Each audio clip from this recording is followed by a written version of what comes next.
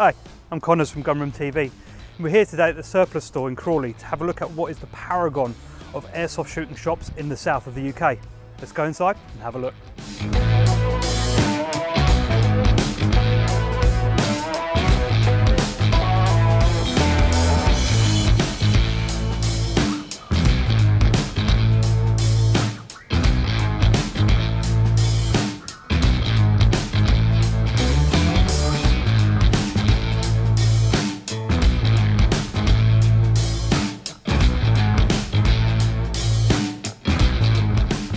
I'm here with Dan at the Surplus Store and we're here to see airsoft stuff, but you guys do so much more than just that. Can you tell us a bit about it?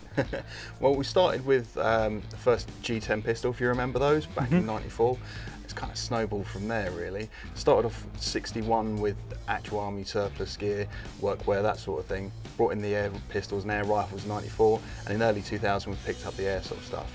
But as you'll see behind me in a minute, we've got a lot of guns here.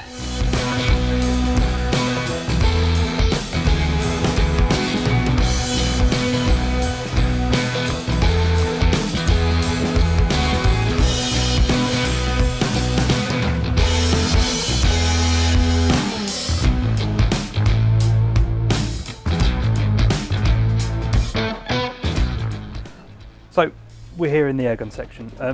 Why don't you tell me about some of the brands that you've got here? Okay, we've got quite a few.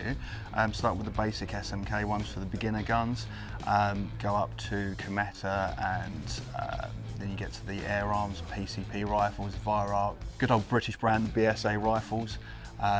Even got the Day State rifles, which are phenomenally good rifles. I've just been up there for a training session with them actually, so little shout out to them. Yeah, I've got pretty much something for everyone here. Do rifles for hunting, for target practice, a couple of HFT rifles, that's the hunter field target stuff. We're over here with the pistols. I wanted to say we're here to see the CO2 pistols, but you've got so many more actions around here as well. Yeah, we do have the CO2 pistols, but we've got a couple of others in there as well. The Vira little HWs are an overarching spring-powered thing. Yeah, the single-stroke pneumatic. We've got the single-stroke pneumatics as well. We've got multi-stroke pneumatics with the little Zeraki that's in there. Over to the CO2 pistols behind me, even the CO2 rifles there. Yeah, so these guys take the 88 gram, the big CO2 cartridges, but they've still got a rotary magazine in there. Yeah. Now, I'm a big fan of a Smith & Wesson M&P, so you've got that in here. And these CO2 guns, they do look like the real thing, and in a country where we're not allowed the real thing, they can be quite a good substitute.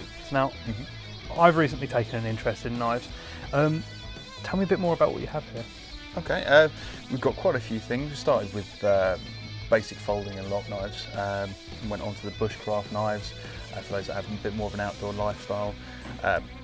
Boss likes a blade, so we've got some of the more Bowie knives as well. Even go right up to the machetes if you have, well, I've had some problems with brambles in my garden in the past. Well, here's the thing, something like a machete has a perfectly practical use. Thanks for showing me all the knives. I am certain I'll probably be buying one before we leave here today.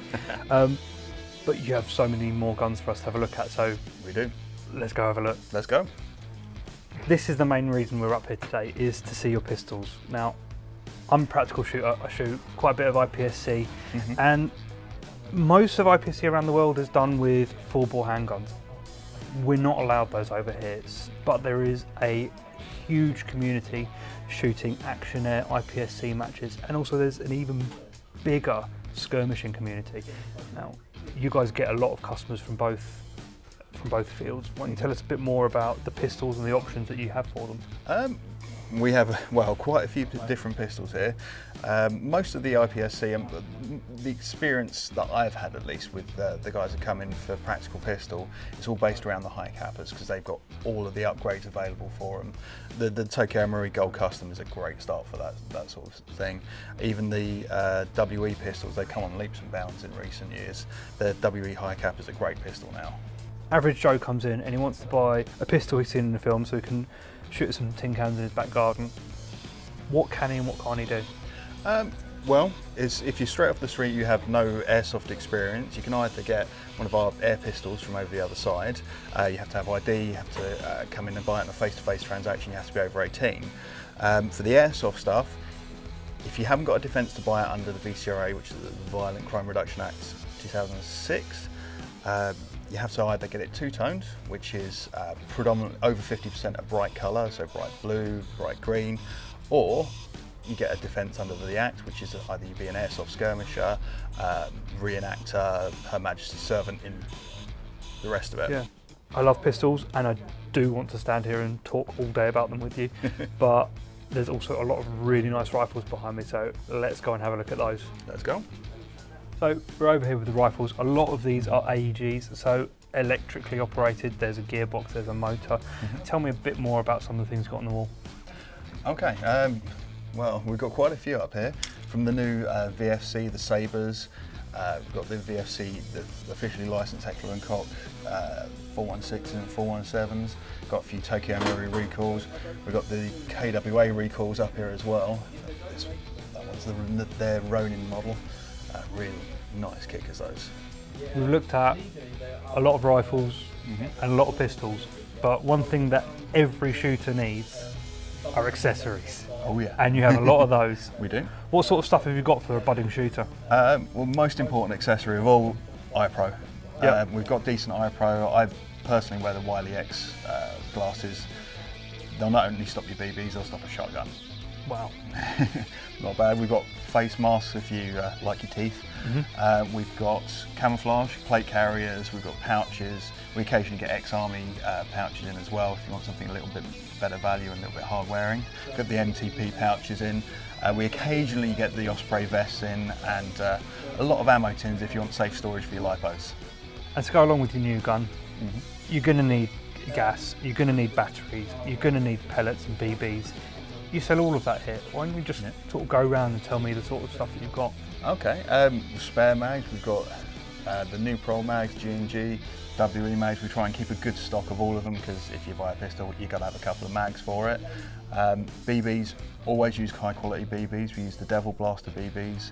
The new RZR BBs come through very well, and the longbow ammunition for the sniper rifles is brilliant. Then on pellets, we've got a wide selection of pellets for the air rifles, gas and CO2, so we've got the 12 gram CO2s, the 88 gram CO2s, a good array of green gas, new Prol, the 3.0, 4.0, and the 144 for the Tokyo Marui plastic slides. The people can come in here, they can come in with nothing, you can kit them out with their entire loadout, whether it's HFT, skirmishing, IPSC, airsoft pistols.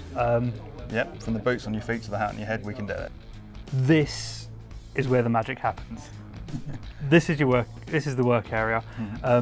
This is where you repair, modify, tune people's guns, whether they've bought them from you or from outside. Yeah, if you have a problem or you need an upgrade, just give us a shout. We'll try and help. They also got the two-toning facilities out back, which we're not going to have a chance to have a look at today, but they can offer that service to you should you choose to buy a gun from them. Speaking of buying guns, I know you said that's not a beginner's gun. Also, please don't two-tone it, it's too beautiful. Yeah, I know. It's not, I know you say it's not a beginner's gun, but is there any reason why a beginner shouldn't buy one? Absolutely not. I mean, the Tokyo Marui guns are great guns, full stop. If you can afford it and you want to go for something that's good straight off the bat, go for it, definitely. Cool. And it doesn't stop there. We're shooters, we like to fettle, we like to upgrade stuff, and even a nice gun like that, that's great out of the box, can still be tweaked and toyed with. You've got a couple of bits on the table there. Why don't you show me what they are and talk a little bit about them? First off is the flavour of the month at the moment is the Maple Leaf Crazy Jet barrel. Uses a little, sloughs off the air around the BB just on the end of the barrel to release the pressure and give it this little jet stream around it. They are the go-to barrels at the moment. They're great little barrels, and I've got them in my pistols and my gas blowback rifles. The other one's the Maple Leaf Autobot Hot Rubber. About the best for the pistols and gas blowback rifles there is at the moment. Almost a flat hop in makeup, Delta with a V on the end, and the BBs just keep going straight. Dan, thank you for letting me into the sanctum of the workshop and showing me around your amazing shop. I've had a great time. Undoubtedly, I'm going to spend some money before I leave here today. Awesome. Thank you for everything. No problem. And guys, it's been great, and I hope to see you soon.